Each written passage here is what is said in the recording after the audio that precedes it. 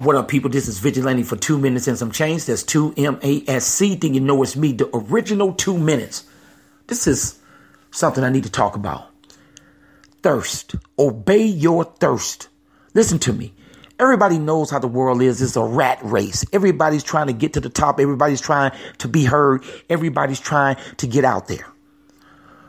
And sometimes we're too cool to ask for things, to what people would view it as begging for things. But let me tell you a little secret. Stay thirsty. Obey your thirst. Stay thirsty. See, people have used the term thirsty when somebody's chasing out after a girl that may not want them or what have you. The guy's acting thirsty or she's thirsty. But let me tell you something about when it comes to thirst towards success. Thirst to be heard.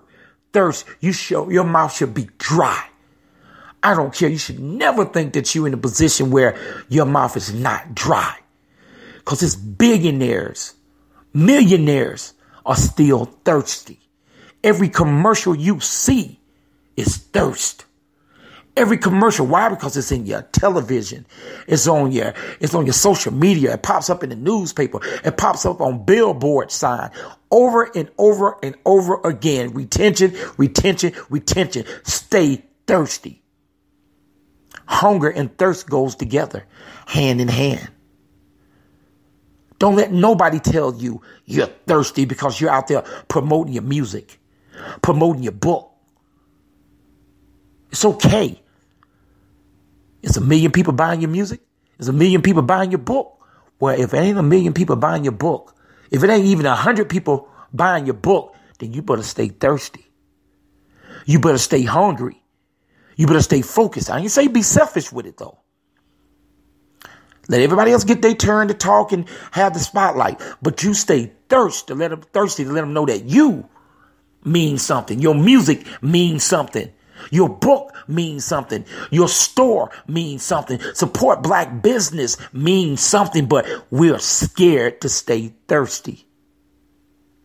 We're scared to stay hungry. We're worried about somebody going to look at me, man. If I go up to this person telling them, buy my CD, if I get on Facebook and tell them, hey, support me, they're going to think I'm thirsty.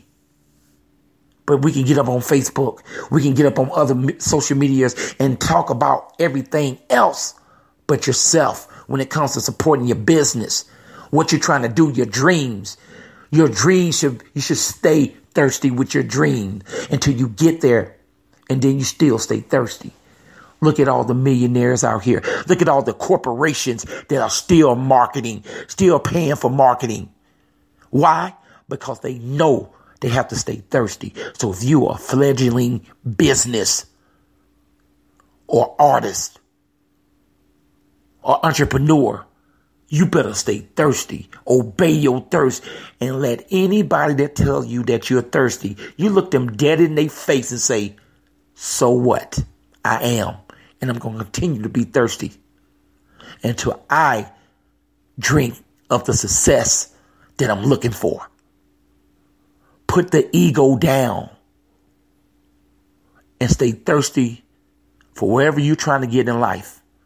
Stay hungry for wherever you're trying to get in life. You stay thirsty. Obey your thirst. This ain't even a Sprite commercial. This is a life commercial.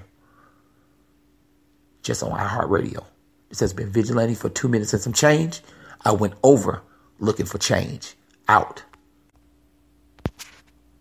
What's up? This is your man Dre Mack coming to you in between 2 minutes and some change with your man Vigilante, only on iHeartRadio.